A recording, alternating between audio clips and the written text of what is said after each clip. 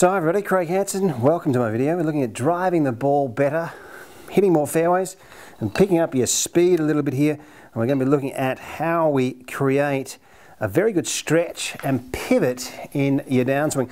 Guys, I can guarantee if you get your backswing working correctly, if you get yourself tilting to the top correctly, not just turning to the top, tilting to the top, you're going to see some amazing things in your downswing, a chain reaction. Things are just going to slot back down so much easier. And what we're going to be looking at here, so that we can grip the ground more effectively and create a bit of energy here, it's going to help pick up your speed.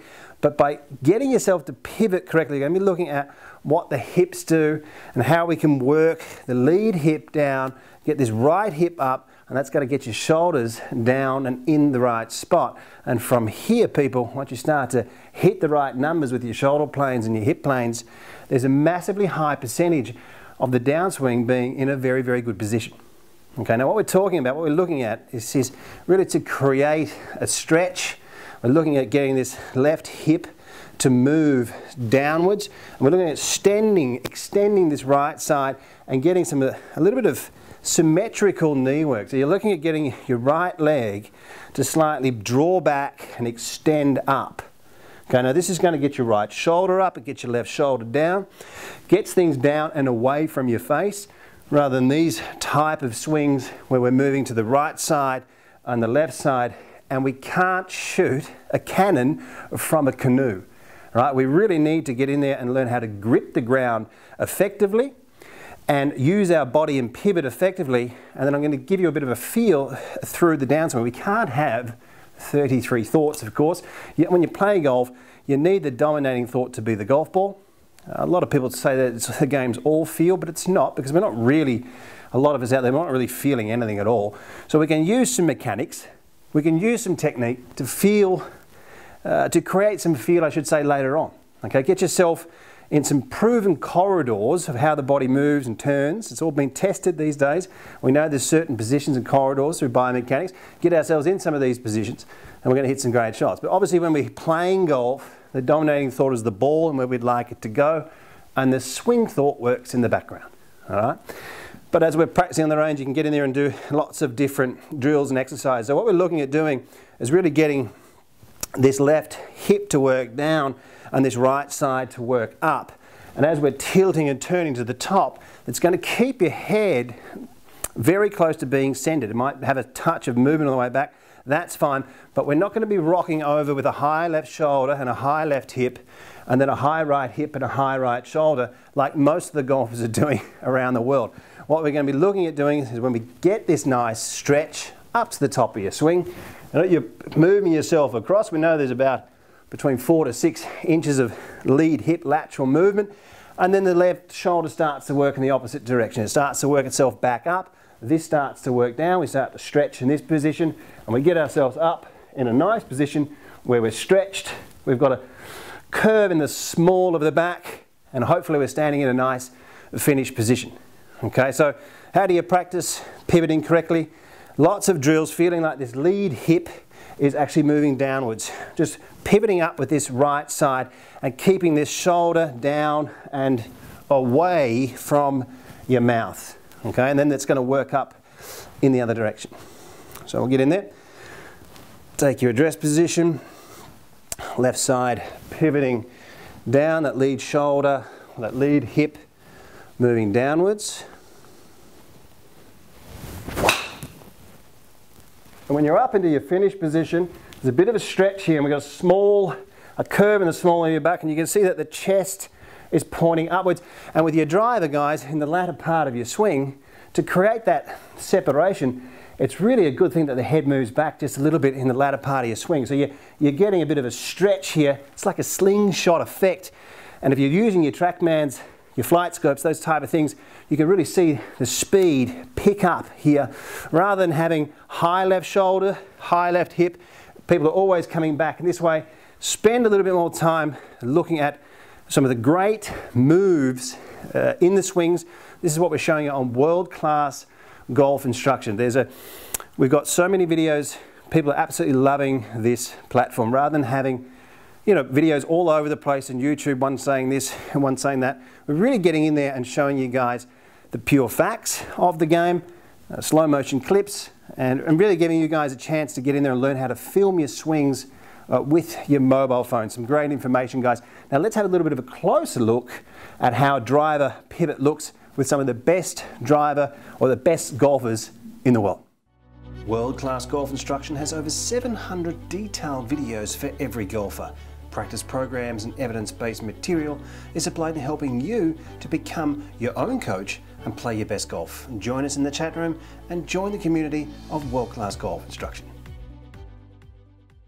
So hi everyone, now let's have a look at the evidence-based material. I've got an absolute remarkable video here of Jason Day and Rory McIlroy overlapping each other, and I'll take you through this and we'll have a look at some of the similarities of these great drivers of the golf ball. And to drive a golf ball straight, you know, there's 4 or 5 things that we all need to do, and we need to really get in there and say, okay, where are these great players? And the closer I get to these averages of movement, the closer I get to these proven positions, the better I'm going to hit it. Right, now, if you've got absolutely no skill level and no feel, if you're perhaps not the most flexible person, at least resembling some of this type of emotion or a swing or understanding, it's going to get you on the right track. And this is why I put together a world-class golf instruction, to really show people, you know, the facts of what's happening. I'm not standing in front of a camera and just saying, oh, this is what you should do. Well, how much? You know, and how could I measure it myself? And you can measure that with your mobile phones, right? And drawing your lines. All right, let's get in there. I'll just take you through some of the major moves, because it really is quite incredible when you're looking at, you know, great players. And you know, we've almost got like a blueprint, haven't we? It's almost like, well, if I get closer I get, the better I hit. Now let's have a look at this, because there's been quite a bit said, you know, the last year or so by, you know, a couple of coaches out there that there's no lateral movement in the swing, and they're, you know, influencing many people, which is, and it's absolutely appalling information. So what I'll do, you know, we know that the hips are open between 30 to 45 degrees, and with players with shut club faces, you know, they're getting up to 60 or 70 degrees open and all that sort of thing. You know, but let's have a look at this move from the top of the swing. All right, now what I'll do is we'll move into impact and check out this. So in the video, we'll see the head actually move back in the other direction. So watch this. All right, so the head's gone back, lead hip's gone forwards. Okay, now when you're looking at swing geometry, and so if I get into impact and I'm filming my swing, what do I need to look at? Well, you've got to line up the side of the ankle, but if there's other things, and this is something that, you know, people need to take you through. Now, if I get a line here, right, and I draw it down the right tricep, all right, and at impact, now how many great drivers of the golf ball are there? Do you know? I do, lots, right? So that's about 6 or 8 inches outside the lead foot. And that's getting your upper body in position. Now, if you get your upper body in there, the right arm comes in underneath. It shallows the plane. It helps us hit a little bit more on the way up. But it just gets things moving in the right direction. But you can see the head moving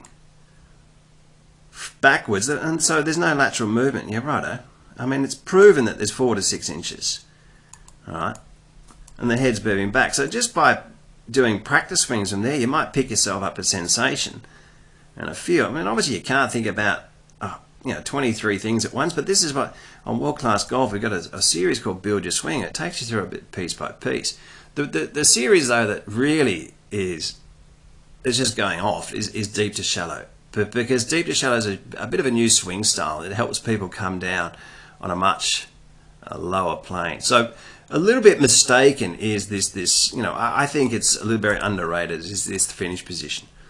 By just getting yourself into a finish position and standing there and holding onto it, where you feel like your upper body's got a bit of side bend, you know, it's almost a bit of a stretch for a lot of you guys out there that perhaps aren't that flexible. I'll just take you through, just bear with me just for this last bit. And thanks to Michael Field for the use of your videos, Michael. They're always fantastic, especially those ones you just sent me. Now, I'll pop up a couple of lines here and we'll have a look. Now we've got, I'll get that one off and I'll get it in the right color. And Adam Scott here. Now, what a golf swing! All right, I'll draw up a line here from this lead. We've got 81 degrees. McIlroy will get a line up here, and get it up nice and straight if I can. Get this one up here. It should be about the same. 81 degrees, and we'll pop up a line on the head here. And watch this, guys. So when you get up to the top of the swing, you're really seeing this right leg, they almost move it back just slightly laterally there as they load up on it, but the head's staying very centered. McIlroy We'll get up. Adam's got now up at the top of the swing. And just up the top of the swing here, when we overlap these two swings, have a look at that. Same thing, guys. Yeah, I mean, it makes sense to really, work on have a bit of a plan with your golf and get yourself understanding the golf swing. Have a look at those upper bodies once again here. We're seeing that the line here a little bit further into the downswing. You can really get in there and mimic and copy and steal some of these positions from players that do it better than us, or getting closer to them. Get you on the path to reaching your potential. Guys, if you're after online lessons, check out CraigHansonGolf.com. You can send stuff through to me. I've got contact on WhatsApp there. Or if you're after world-class golf, worldclassgolf.com. Jump on the site. Yeah, you can cancel any time, and it's a great place to be. Join the community. All right, we'll see you next time. Thanks, guys.